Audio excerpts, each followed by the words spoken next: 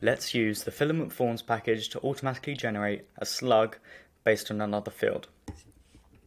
At the moment, if we type a title here, we need to manually input the slug version. Now we can automate this process using the Forms package. As you can see, I've got two Livewire public properties that I'm binding to with two Filament text inputs. On the first, we need to make it reactive, and this means that the form will reload each time that we type into this field. We now need to use the after state updated method, and this accepts a callback which runs each time the user types into the field. We can get the currently typed value using the state property, and with this we can generate a slug using Laravel's slug helper.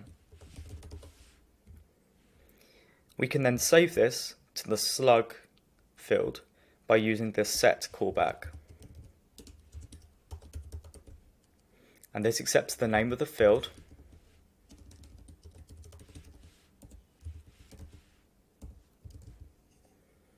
and the value we want to set it to. In this case, we're going to set the slug field to the slug version of the title field. Let's see if this worked.